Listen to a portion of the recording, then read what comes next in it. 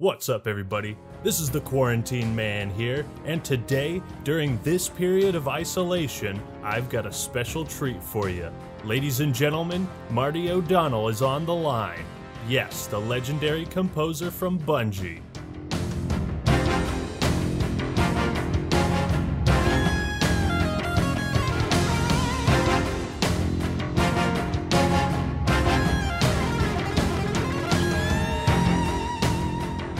Hello, Ackman. How you doing?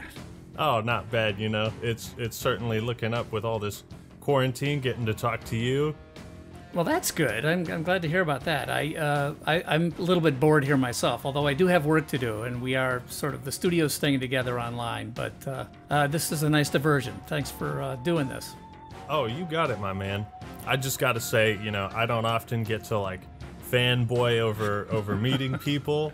You know, sometimes I'm like on the receiving end of that, you know, at events and stuff, but I know that you are too, and so I just want to tell you straight off the bat just how much like the Halo soundtracks mean to me and how much I really enjoy them and just the games overall, and really appreciate your work in the industry as a whole. Well, I appreciate that. You know, it's funny. There was a point where, believe it or not, I'm not going to... Well, maybe I will drop a bunch of names. But anyway, Bill Gates was actually at a launch party. He was at the launch party for Halo 3. And I was sort of showing him around because it was my job to meet him at the door and show him around the studio and introduce him to everybody. And the place was packed. We had everybody who worked on the game, plus all the significant others and family and friends and just tons of people. And they just sort of kept coming up to him, and everybody was fanboying with Bill. And at one point, I took him aside and I said, "Look, you know, I'm really sorry." He's like, "You know, this is probably too much. You know, I can tell people to back off." And he says, "Are you kidding? I usually spend all my time with programmers. This is great." So, you know, I spend my time with guys who don't necessarily fanboy about me at all. So this is fine. Right.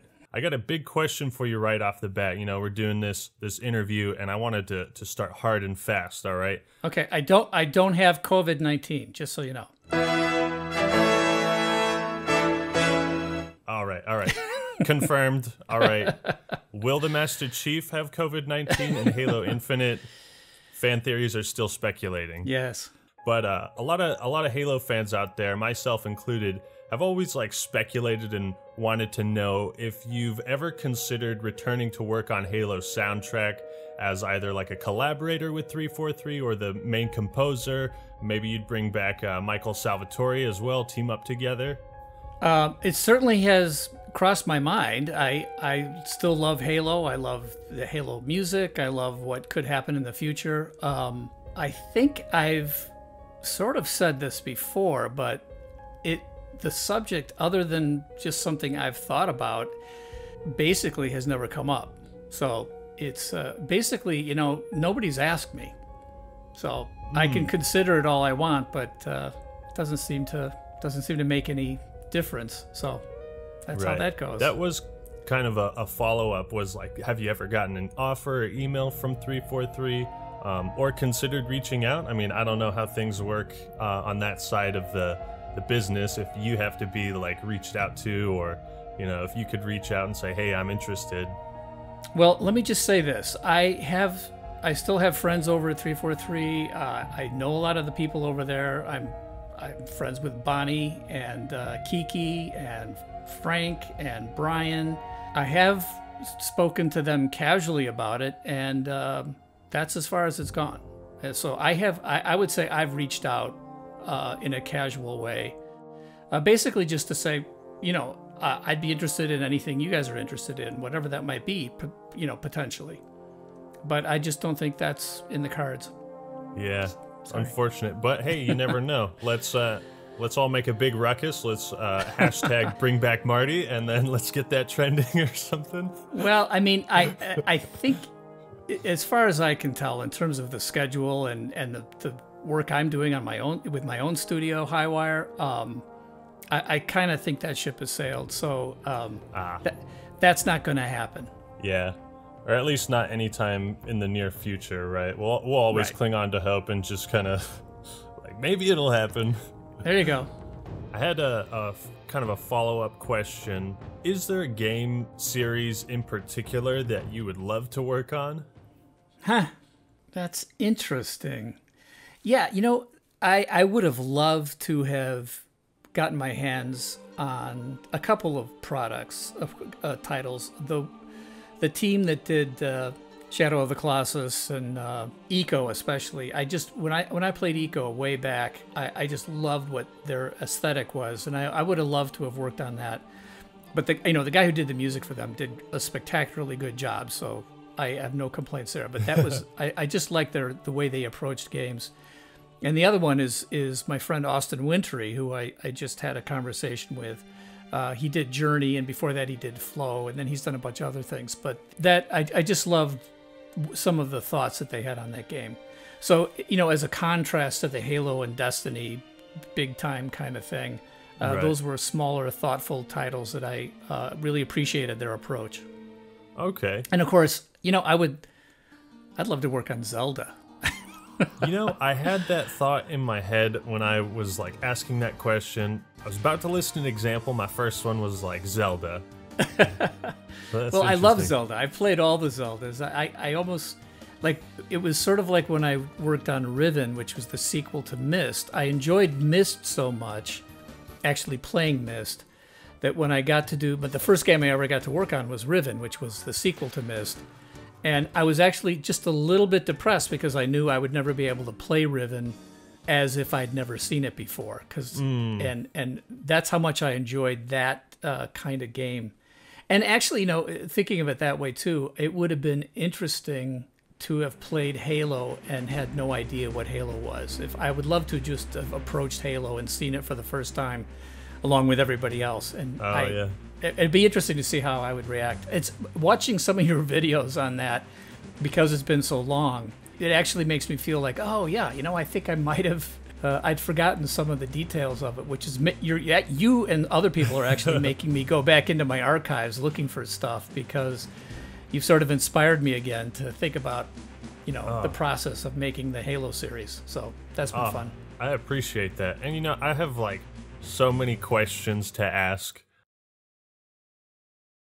But I wanted to ask you about your YouTube channel, because you have been posting there and like some more behind the scenes stuff, as well as like a couple jokey videos. I really thought your deserted drive to Seattle was, I thought that was pretty funny. That was a little, you know, the only reason I did that, because I actually left Highwire on March 2nd and said, guys, I'm not coming back. I'm smack dab in the middle of the, you know, the danger of, you know, demographics. So I'll see you guys in a few months. So I wasn't making light of it when I did that drive into Seattle. What happened was I started hearing on the news that Seattle was a ghost town and it was deserted and all this stuff. So I just got into the car and I you know, I drove down into Seattle and drove back, and I'm like, yeah, it's really not that deserted yet. So that's the way I did that. And I just put you know, the sound of wind behind it the whole way to make it seem creepier. And I don't know. I don't think that many people got the joke. I'm glad you got the joke. Well, I also live in the area, so you know, I haven't been down to Seattle in a bit, but I got it. But you posted a lot of like behind the scenes music sessions, like with Steve Vai, and you know, some unreleased or maybe like alpha tracks for some of the Halo games. Why should people subscribe to the Marty O Donnell channel? Oh, well, basically, the main reason I want people to subscribe is because I can't understand how guys like you have like a blue check mark or whatever you are. You have a check because you got over 100,000 people. Yep. So it's like people don't believe it's actually me. So I figure if everybody just subscribes, then I'll get the check and I don't have to worry anymore. I'm not charging. I'm not doing advertising. I'm not trying to make money at it, and I'll leave that to you guys. I just like having a channel that when I feel so inspired to share something that I find in my archives, I can throw it up there and see what people think. Obviously, people can just go and watch things. They don't have to subscribe. I want them to subscribe so I can get the little check. I got a check on my Twitter account, but I don't have a check on my YouTube account. Yeah, we'll push you up there. You know, you keep uploading, Okay. and yeah, we'll Yeah, get you those actually, that's the shout-outs. problem. It's like I have to work too hard on content, and I'm never going to do that. So Right. it's going to be probably few and far between. But I mean, you know, every little bit counts. You know, even stuff that maybe you've never talked about before. You know, people are always interested in like the development of old games, whether it's Halo or you know, even Oni, or just like old titles. Like people are always into that. So even if you just like set up a camera and just start talking about what it was like, you know, doing this or that, you know, you never know how far simple stuff like that can take you. To add onto that, I wanted to ask about like the old Bungie ViDocs and sort of the way you guys filmed your journey, like starting with Halo 2. I don't think there were many like Combat Evolved ViDocs, but Right, there were none basically. yeah.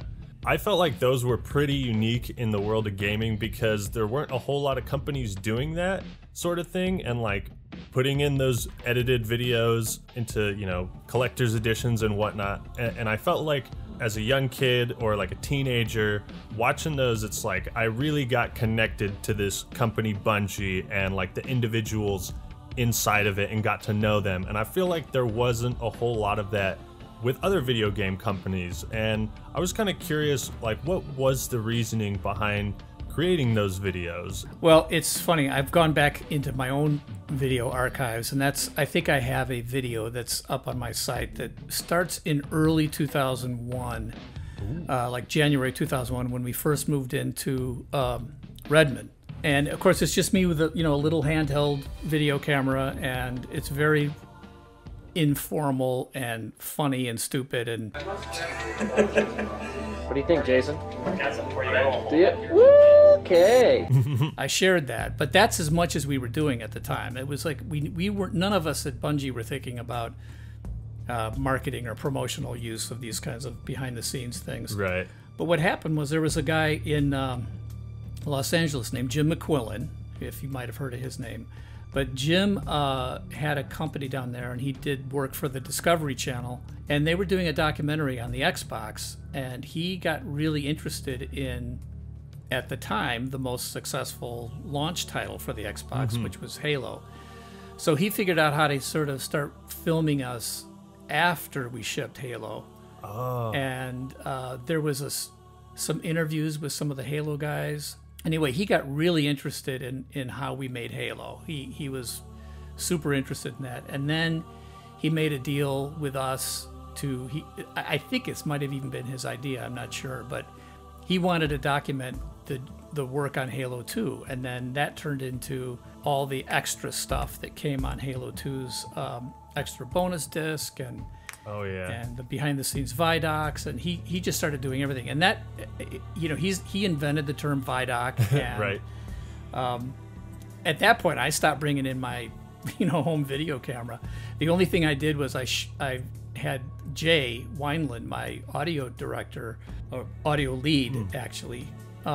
He filmed the Steve Vai session, and we had a new camera that we had gotten, and we didn't know how to work it, so it's kind of dark and grainy and funny. Yeah. And so I just kept it to myself, that little session Hell video, until last year. And that's when I shared it with everybody else. And I really honestly thought maybe a couple hundred people would be interested in seeing this sort of long, grainy, dark, behind the scenes thing. Because I got so used to the high quality ViDocs that Jim McQuillan was making, I was really embarrassed by how cruddy the stuff that I did was looking. But I kind of forget that people... But then you did the music, so did he do music that was as good as yours? I don't know. Nah, I don't think so. No, as a matter of fact, he used my music a lot. So that was always the struggle with me and Jim. Was always like he was always looking for more music. Marty, give me some more music so I can do these score these videos. And I'm like, Jim, I got to use this music in the game. I can't just let you have it all the time. So Right. And we had a good time. I love Jim. He's a great guy. He came up and started working full time for Bungie during the Halo 3 time period, and then kept all the way through Destiny and Destiny 2, and I think he's independent again now. Oh, gotcha. But you're right. Very few people were doing the kind of in-depth stuff. And the reason for that, and I'm glad he did it, was because we didn't want to just be a nameless, faceless studio that was part of Microsoft. We had our own personality. We had people inside the studio that had personalities. And I think people who appreciate the games appreciate knowing who the creative people are behind the game. And so he did a real service to me and a whole bunch of other guys over at Bungie, and made us look good. Oh, you know, and that's the whole thing. Like, it's one thing to be like, you know, I'm a super big fan of I don't know, Paper Mario: The Thousand Year Door, Star Wars: Knights of the Old Republic, or Banjo-Tooie, or, you know, those are just some of my favorite games off the top of my head. But none of those have like those type of video documentaries, and it really just builds like a sort of identity. And you know, now I get to connect with, you know, people like Marty O'Donnell or Joe Staten. Is it Staten or Staten? It's Staten. Staten. Okay. Yeah. I think it's spelled like Staten Island, but he always says Staten. So, but even Ed Freeze calls him Staten. So a lot of people get that wrong, but I'm pretty sure it's Staten, unless he's never corrected me. What's it like working with Marty? That's a good question. Joe? Oh, well, I mean, it's the best. Working with Marty is an effort in patience and restraint. He's hilarious, he's funny, he's sharp. He gets to bitch like nobody's business about how much work he has and how little time there is. Or Jason Jones, or all those guys. I just wanted to bring that up because it was such a big part of like Bungie's identity to me, and sort of that next level, exactly what you said, like not just being a faceless, nameless brand sort of thing. Yeah. No, I mean, you know, I think in the film business, you know who George Lucas is, you know who Steven Spielberg are, you know who all the actors are, you know who the people behind this, you know, some of these big blockbuster films are. That just has not been the habit in the game business. Everybody's sort of anonymous. Exactly. And I think that's a shame, because I don't think, this is my opinion, of course, but I just don't think we're all interchangeable. I think things change when you change the people. That's why my motto is always be nice to the goose, is because I think the goose that lays the golden egg, it's not the egg that you need to care about, it's the goose. And the goose is the team. And the team that made, you know, the Halo games was a pretty unique team. And some of those people are not interchangeable. And you know, you take some of those people out of the mix, and I think the games change. Yeah, you know, you can just like see all the passion. Like, one of the things that really sticks out to me is just like Joe's passion for the story, and just like how invested he is in it, especially with like Halo 2, you know. And so that really jumps out at you. And then now I associate the stories with him, and, you know, it wouldn't be the same if he wasn't a part of that documentary, or anyone else for that matter. Right. A couple of us probably got more FaceTime than we should have, because there were a lot of people on the team that did spectacular work. But Joe and myself, and even Jason Jones to a little bit, he was always good on camera, but he hated being on camera. Joe and I never had trouble being on camera. So we probably got more airtime than we deserved, but that's just the way it is. You know how it is. If oh yeah, you know, I know how it is. If you're sort of fun to watch, then you end up getting filmed a bunch. So exactly. And of course, it was I love the behind the scenes stuff. I'm so glad that Jim had professional videographers at some of the voice sessions with some of the actors that I was able to cast and hire and work with. Kill me or release me, Parasite. But do not waste my time with talk. It's amazing to me how many amazing actors we had, and my memory of some of those sessions is starting to recede, and then I watch the videos and I'm like, oh yeah, that was a great session. Nathan Fillion and Keith David and Ron Perlman and everybody. It was just great. Katie Sackhoff. I mean, come on. I got to work with Katie Sackhoff. That was a blast. Yeah, everyone in there, even through, you know, ODST, and that was actually one of my questions I had written is, like, who are some of the most incredible and extraordinary people that you have worked with behind the scenes? I mean, you kind of listed some, but... Well, yeah. In terms of the actors, you know, I also like Alan Tudyk and Adam Baldwin, and Trisha Helfer was great. I loved the cast in ODST. It was so much fun. But of course, musicians like, you know, Steve Vai, of course, was a once in a lifetime experience for me. And then of course, come on, Sir Paul McCartney. Like, how is that even a thing? How can I? How was that a thing? Holy crap! Yeah, that was a thing. What can I say? That's I crazy. sometimes wonder if that even actually happened. But you know, I still got his sessions with me here on my computer. I still have a ton, believe it or not, I have a ton of video that I've never shared of me and Paul. At some point when the statute of limitations, whatever it is, yeah, I'm gonna have to go back into that. And oh yeah, I was gonna ask legal obligations and that sort of thing with those videos.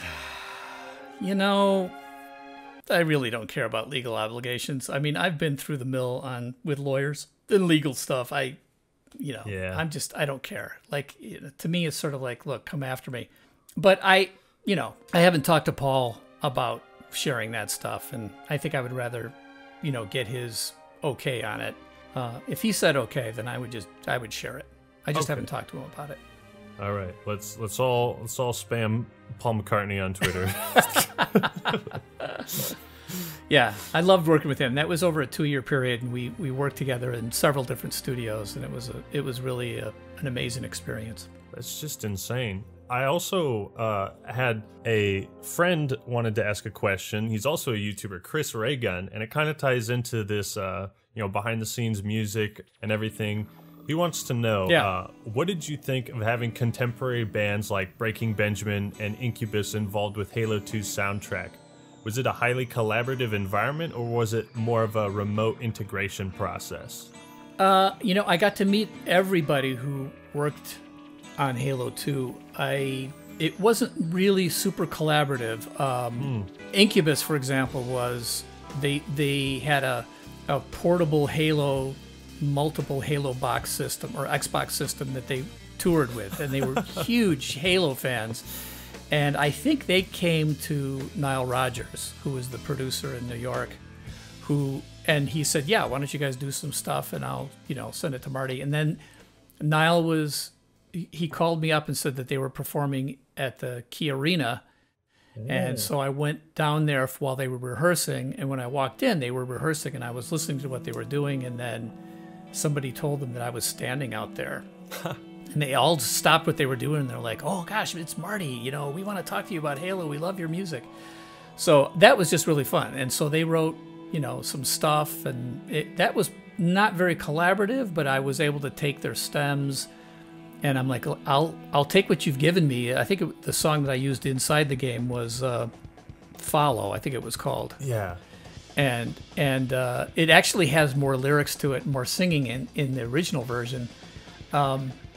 But I was able to take the stems and then cut them up and make it adaptive and have it fit into that one area. And then Breaking Benjamin, I forget his name, Benjamin, whatever his name is, Benjamin something. Yeah. But he wanted to do a song, and so he did Blow Me Away, and I got to hear that. And he came into the studio and showed me what he was doing.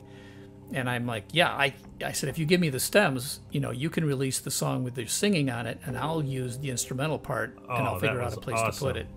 I almost wished that song had played more throughout Halo 2, because I think it plays only in one section. It's just one spot. Oh, yeah. But it's memorable. memorable. That was back when, I felt like everything, I had to have lots of music for, and it always had to, I never wanted it to repeat.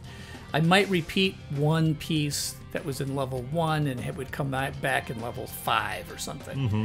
But I rarely did anything more than twice, and I was a little nervous about the style change from what people were expecting the Halo music to be to Incubus and Breaking Benjamin and even the Steve Vai stuff. I was getting some pushback inside Bungie. Really? Some of the artists were like, this is horrible, you shouldn't be doing this. Whoa, this is the wrong time feeling. out. Time out. See, that's what it's like when you have to work with a bunch of other guys. You have to collaborate and hear what they complained about everything. Marty, what's all that guitar wanking stuff? You got to stop that. That has no place in Halo. So I had to sort of put my foot down and say, trust me on this. I think this could work. And just look at how it turned out. Yeah, there you go. I'm sure some of those guys still don't like it. Well, they have to now. There's even a decent amount of guitar in Combat Evolved, maybe not so blaring, but there was, like a couple pieces where it was really like, okay, that's pretty freaking awesome. And then it's almost like the Steve Vai guitar is like an evolution. What is that? It's not Gun Pointed at the Head of the World. No, it's Rock Band. Rock Anthem for Saving the Universe. That's right. Yeah, and Rock Anthem for Saving the World. Yeah, is that what it's called? I think so. I can't remember. Saving the Universe, whatever. Yeah, that was my guitar player from Chicago, Harry Mura, who he played on every Halo that I did, except for Halo 2, because we got all these other guitar players that came flowing in wanting to play. So I didn't hire Harry again for Halo 2, but then he came back for Halo 3. He came back for ODST, did just some beautiful stuff on ODST, and he played on Reach and did some great stuff on that. So yeah, I've had nice electric guitar on every single Halo music track that ever was done by Bungie, at least. Yeah, man, those soundtracks are just incredible, and a lot of times I would just kind of like listen to them as I was in college and like working, and just like I never thought I would actually like get to meet you in person, which we did at PAX, or even like talk to you, or even conduct an interview that I would later post on my channel. It's crazy. Well, yeah, I mean, you guys apparently all grew up with this stuff. I just got older. That's all that happened for me. So I'm glad to be able to talk to you. Yeah. I met you at PAX, and I don't think... And by the way, I'm sure there's going to be some people who are like, why are you talking to the Act Man? He's only one of many people that do Halo content. And I haven't followed everybody else. I don't know the community that well in terms of people who are doing things. I met that other guy, the British guy, who I like. Hidden Experience? What's his name? Yes. Yeah, he's a great dude. I like his stuff. He was fun. I've watched some of his things. But I think it's because I met you and then I think the first thing I watched was something you did on ODST, and then I saw you had a whole series of why is something so good or why is something so bad. Yeah, that's how you found my channel? Yeah. I don't know. It came up with ODST, I think, when I was doing something, some retrospect on ODST. Anyway, it came up. So I'm watching it and I'm like, yeah, I think I met this guy. But I'll tell you the main reason I'm intrigued by some of your thoughts is that I feel like you saw what I've always seen, which was there was something somewhat magical about Halo Combat Evolved, the very first one. Yes. And when you described it, I'm like, yeah, that's what I think too. It's certainly, it's more primitive in terms of technology and graphics and blah blah blah blah blah. But there's something magical about that game, the way a lot of different ideas came together, and the whole is greater than the sum of its parts. And I still, when I look back on all the games, there's still something.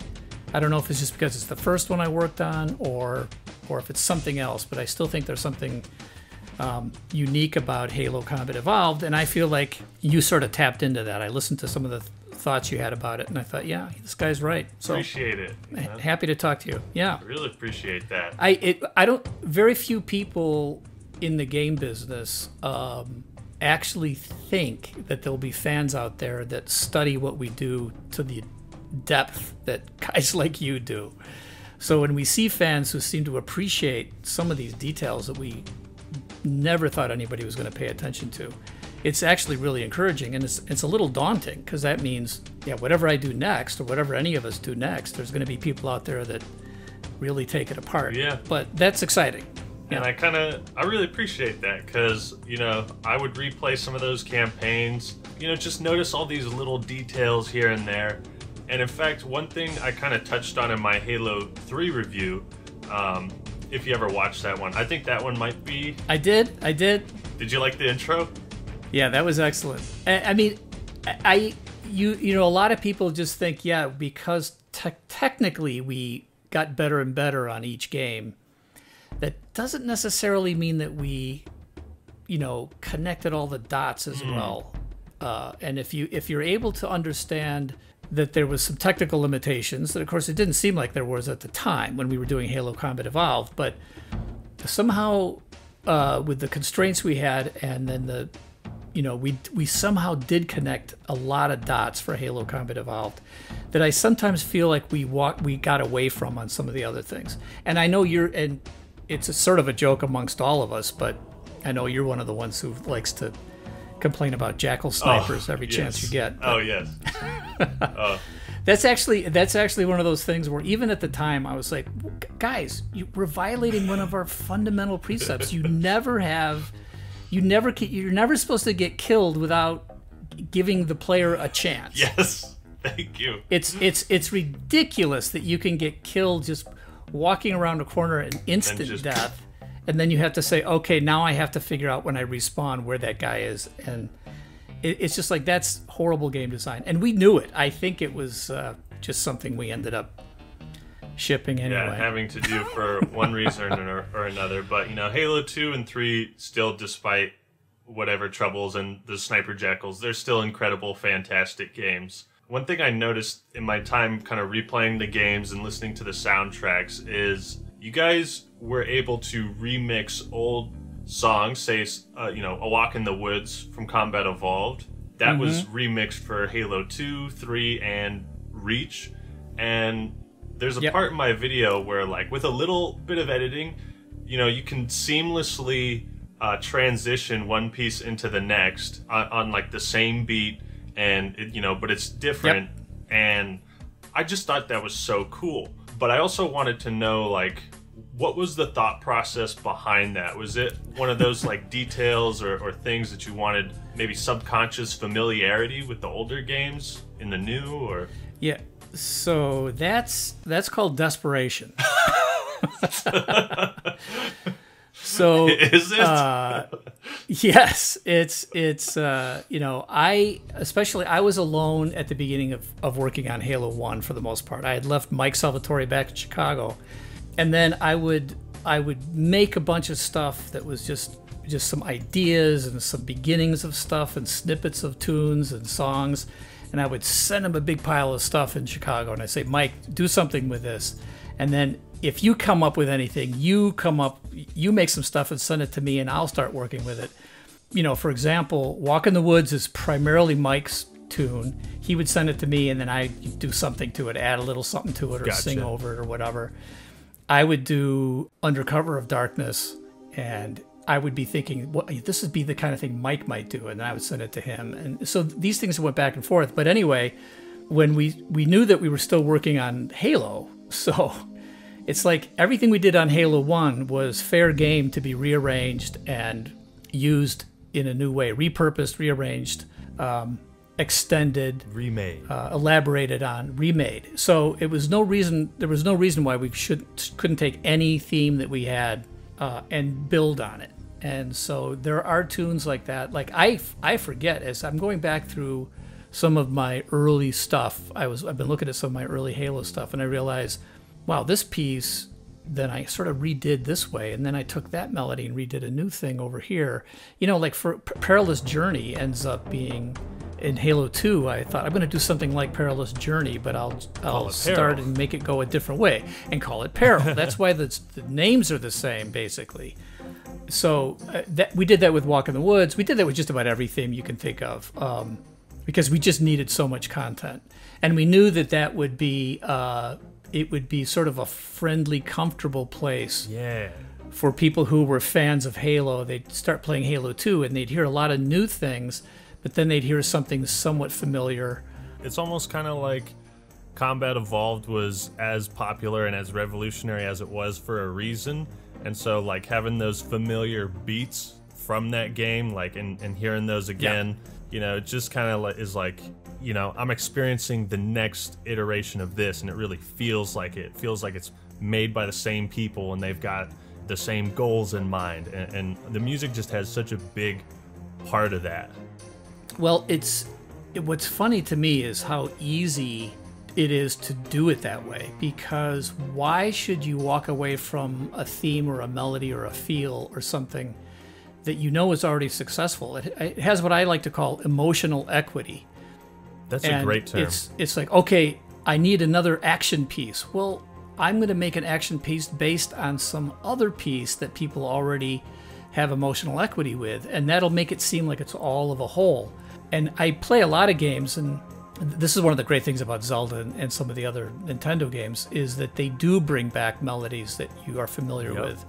Final Fantasy, all of those, those composers understand the power of melody and theme and feel and all these other things, that you bring it back, do it again. Why not? Just to do something new all the time. It's sort of, you start to lose connection with the audience, with your fans, the players. So yeah, that's why I do that. I think it's much easier to do, which is why starting on Destiny was such a pain, because suddenly it's like, oh, this is a whole new universe. I can't rely on any of those melodies, right. Or I have to throw everything out and start over. Yeah, and kind of. And that's why Music of the Spheres started. Yeah.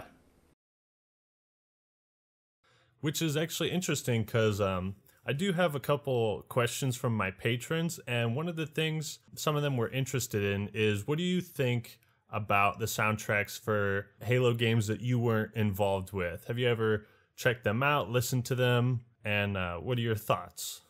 Yes. So, thoughts on stuff I didn't work on that I could get myself into trouble for anything. Oh gosh, I was gonna say Kojima. Goodness sakes, Kazuma. And then Neil Davidge are spectacular, and I thought they did some just beautiful music for Halo 4, and then Kazuma did some great stuff for Halo 5, and I didn't spend time playing the games, so I can't really judge on how the emotional impact of the music is in the games, because I just didn't play it. Yeah, but I mean, they're wonderful composers. They're really good. I would say that I think to some degree they fell into the trap that some of these big companies get into, where there are too many other voices in the mix, meaning there's too many other creative people that are poking at people's creativity.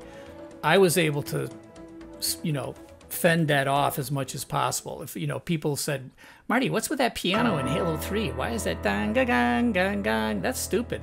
I could say, oh my. Yeah, no, it really happened. Time out again. Hold up. Believe it or not, the marketing people at Microsoft actually laughed when they heard it. So what? I had to, yeah, no. Haven't you heard that story? I swear I've told that before. No, I have not heard that before, but that... Yeah. Well, now, the problem is, of course, that I get more and more stubborn. I start to believe in my own, I start to believe my own press. I start to believe that my instincts are, flawless, which is not true. But I didn't have to listen to too many voices coming out of Bungie or Microsoft, because I think everybody was just too busy, and they just trusted me to do what I did. And I was able to, lead up a team with Mike, and then later on with C. Paul Johnson and Stan Lepard and other guys who helped write stuff with me. And I could just say, here's a bunch of themes, have fun with it. I'll decide later on how I want to use it or if I want to add to it. And it was all up to me, because I'm the audio director. So if, Marcus, the art director, came to me and said, I don't like something, I would say, well, yeah, so what? You're the art director. I'm the audio director.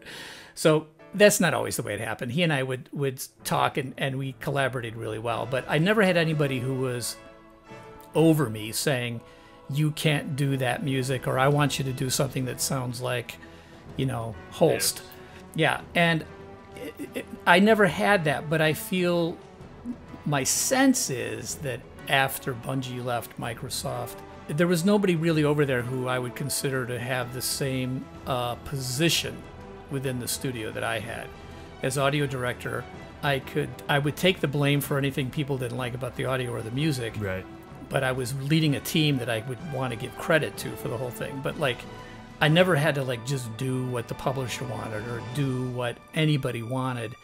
And luckily, the creative directors on all the Halo games Jason Jones and Paul Bertone and you know, even working with Joe Staten or Marcus Lato, they never dictated terms to me about music. They would, the most they would do is say, this doesn't seem like it's the right feeling. It makes me feel goofy instead of scared. And I'm like, okay, that's more so express like a concern.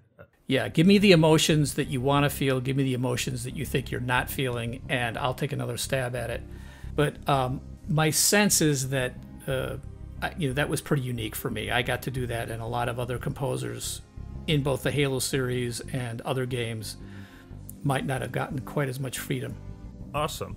There was a couple fans who wanted to know what you thought your best work was, either like individual song or overall soundtrack, either with the Halo games or Destiny or anything else that you've worked on. What would you say? Boy, that's a tough one. You always tend to feel like the latest thing you did, like Echoes of the First Dreamer. I think I've got some really amazing things that are pretty unique on there. But then I'll go back and I'll hear something I did 10 years ago and I'll go, wow, that was really good. I forgot how nice that was. Forgot how good that was. It's really hard for me. Yeah. And of course, Music of the Spheres, you know, I think stands alone in a lot of ways. There's some really amazing things in there. But like I said, I mean, I can go back into the archives and pick something out and go, wow, that is worth listening to. I'm glad I did that, or I'm glad Mike and I worked on that, or I'm glad Paul and Stan and Mike and I worked on, or whatever. It's just like, sometimes it's just, what's the last thing I heard, and that's my favorite thing. I kind of swap between, you know, that with my videos to a degree, where I'll go back and maybe rewatch one and say, hey, you know, that one might be one of my favorites, or if not my favorite. And then, yeah, I kind of get that process. But at the same token, there are things that I thought were great at the time, and then I listened to them, and I'm like, yeah, fast forward through that. That's kind of lame. But I won't tell you what those are. All right. We'll just have to speculate. Yes. I got a couple other viewer questions. I've been kind of losing track of time because it's such a blast talking to you. So Aaron kind of asked this question about something I feel like we talked about, where what was your experience working with Bungie on the first game, and how did that compare as the series grew to enormous success? We kind of touched on that a bit, but is there anything you would want to elaborate on what it was like working on Combat Evolved? Well, the Combat Evolved was the only game we worked on where the expectations were way lower than what ended up happening after that. But the team itself had already worked on Myth, The Fallen Lords, and Myth 2, and Oni. So we were already a team that knew how to work together. And we had done, you know, like the Macworld Steve Jobs presentation of Halo. So I personally felt like Halo had huge potential. But while we were working on it, there was a lot of people who didn't believe it was going to be all that good. And we just wanted to not be embarrassed. We wanted to do our best. But once it took off, that really changed the work environment. Yeah. I wouldn't say it changed drastically, but it's like we suddenly knew that, like, wow, this is, you know, we have to outdo what we already did. And there was almost no pressure on us the first time. That's not exactly true. There was pressure because, you know, Microsoft bought Bungie specifically to make Halo into a launch title for the Xbox, but we weren't the only thing coming out. And it's like it became so much more successful than anybody's expectations were at the time, that by the time we started working on Halo 2, it was like, okay, well, now this is getting serious. We got to really, I just feel like things got a little bit more tense, but not too bad. But that's probably one of the reasons why the Halo 2 crunch is legendary, because pun intended, we just had a lot of pressure on ourselves. Yes, that's true. Scott Castle wanted to know, what are some underrated game soundtracks that you would recommend, or games, you talked about Eco and Journey. Are there any underrated game soundtracks that you would recommend? Well, gosh. Well, I mean, Ori and the Blind Forest is a beautiful game with an absolutely great soundtrack, but I guess that's not underrated. But I remember when I first heard it, first started playing it, I immediately called the guy. I emailed the guy. I can't remember his name now. Anyway, I emailed him right away and just said, hey, nice job. That's just beautiful. It's really well done. And then Jessica, what's her name? Everyone's gone to the Rapture. What is that? BioShock? Game? No. It's a British company. People like to call it a walking simulator, but it's just got some... Death Stranding. Oh.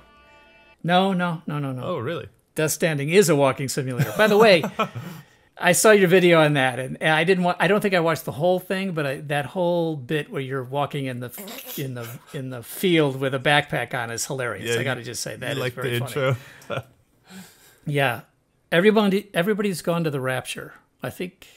Anyway, someone will in the comments below say what it is, and I can't remember her last name either. But I've talked to her. It's got some of the most beautiful music I've ever heard in a game.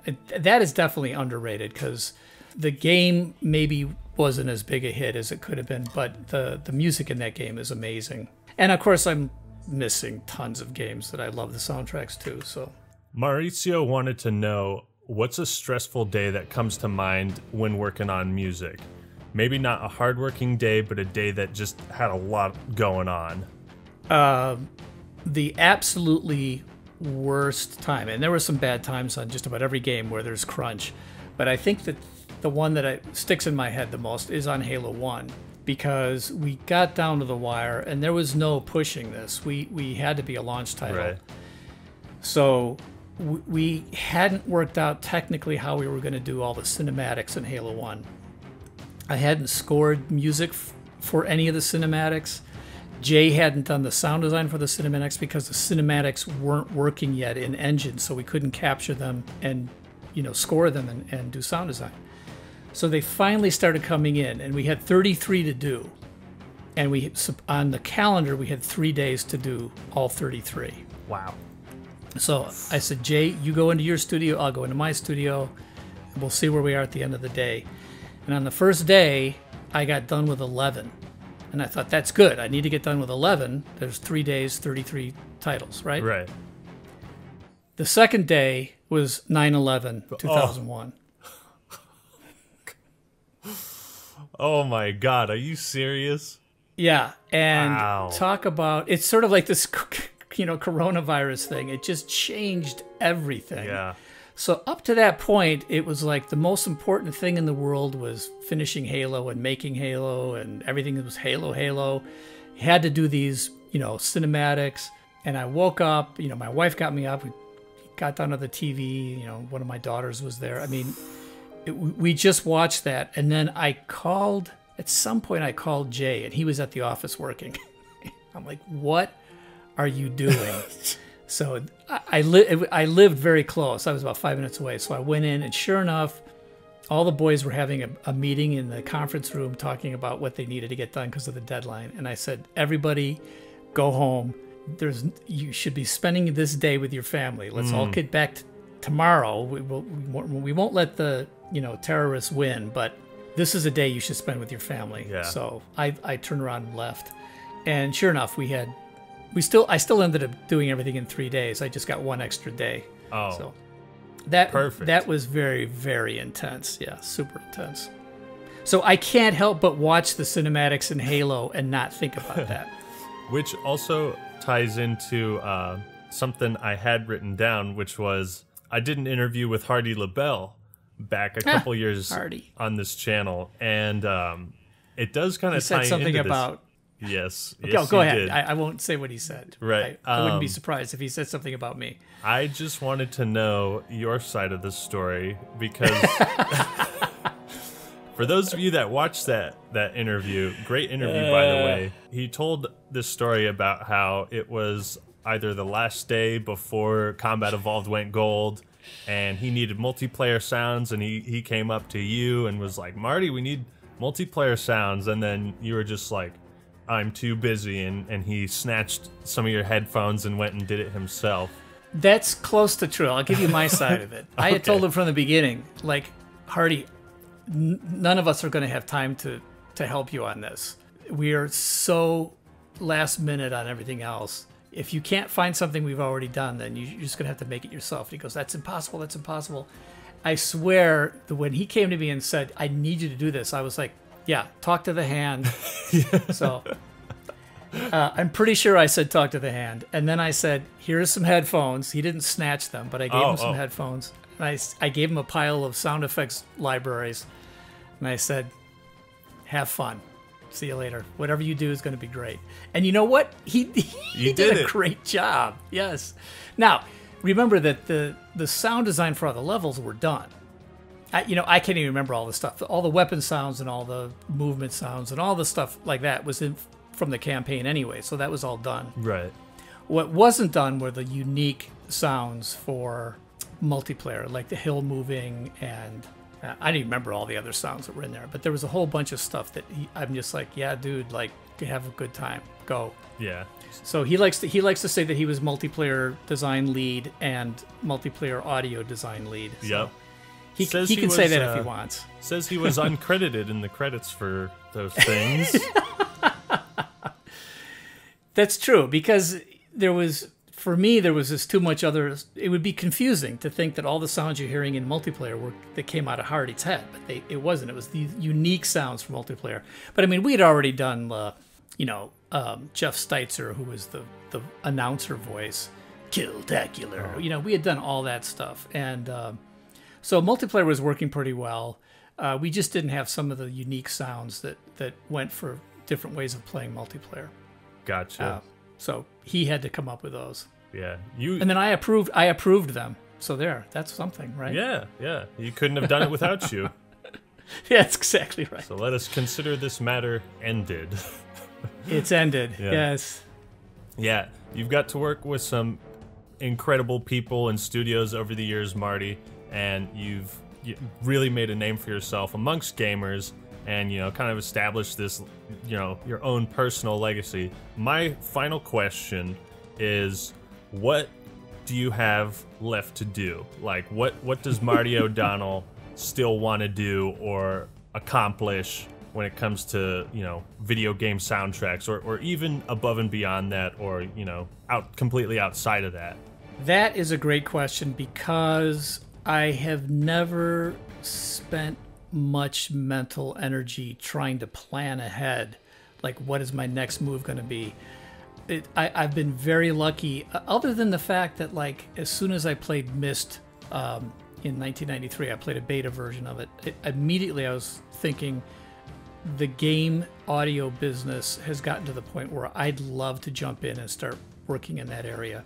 So every once in a while, something will catch my attention, and I'll say, I want to do that. I want to do something like that.